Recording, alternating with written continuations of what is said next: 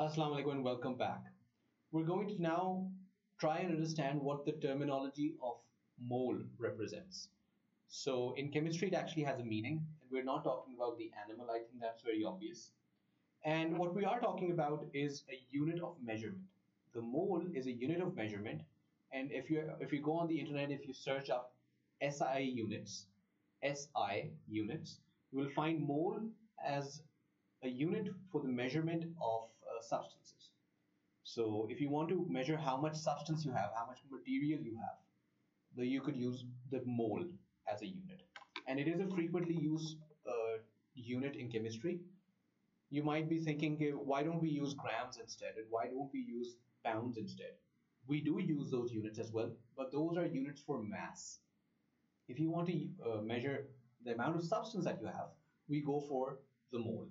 And to understand the mole, we need to first understand a prior concept, which you probably already know. Let's take a look at an example. So when I say 1 dozen, I think you understand that we're talking about 12. That's the number that a dozen represents. If I talk about a pair, I think you understand that it would mean 2. And that would mean a pair actually means 2. If I say 1 mole, now a mole represents a very, very big number. And you don't deal with such a big number in your regular life. We don't deal with such a big number in any form unless you're talking about an atomic level. So I think now you understand that because we're talking about atoms in chemistry, so we also use the terminology of a mole. And a mole represents this much or this many. It's a very big number. I don't even know how to speak this number out because it's such a big number. But what we do is we shrink this number down into a simpler form known as the scientific form. And this is that form. We accommodate the zeros in the 10 to the power of 23. And we move the decimals backwards.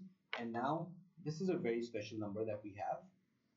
It's 6.02 into 10 to the power 23. Instead of writing this number over and over again, we can simply write this number. And this number is a very special number known as the Avogadro's number, also sometimes called the Avogadro's constant.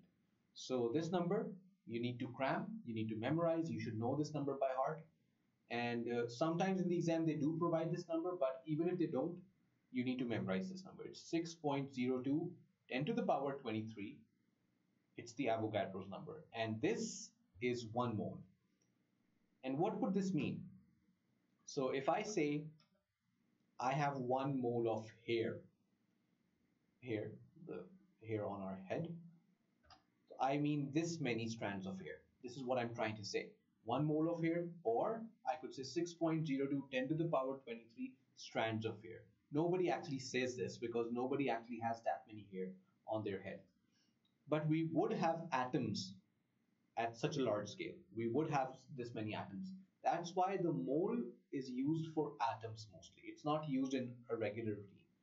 If someone says, I have a mole of candy bars, 1 mole of candy bars, it would actually mean that they have 6.02 10 to the power 23 candy bars. Nobody has this many candy bars, but I'm just trying to explain the concept or the use of this terminology.